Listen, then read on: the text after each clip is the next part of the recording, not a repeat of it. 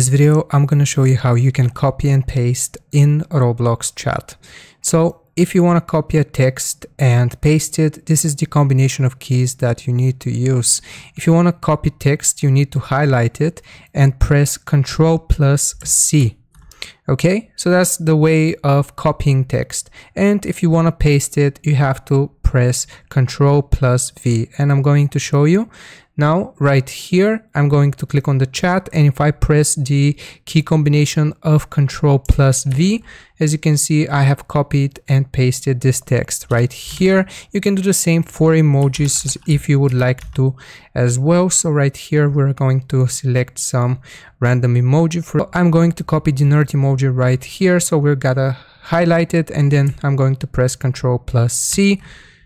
And right here, I'm going to go back into my Roblox, Ctrl+V, and as you can see, I have pasted the nerd emoji. So that's how you do it. Hope this was helpful and informative. Don't forget to like and sub, and I'll see you next time. Bye.